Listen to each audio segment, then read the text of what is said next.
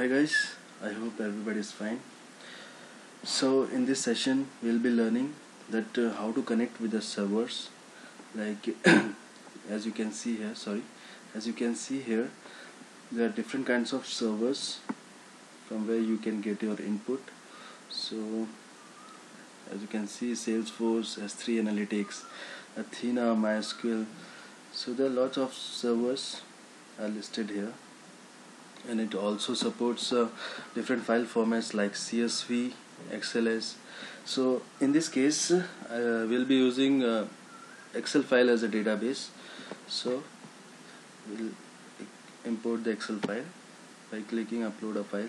Okay, so this pop-up will up.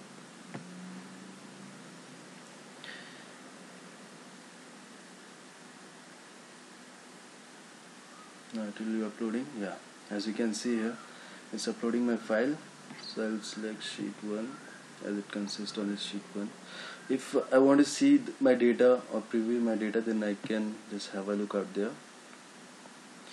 So as you can see, all my columns are there. Okay, so if I want that I want only few columns, so we can just uncheck this box. So but in this case we'll be requiring all the columns, and here you also change the data type also. Okay, exclude and rename field also. So this is how we can connect with the servers. In the next session we will be learning how to develop a report, a basic report.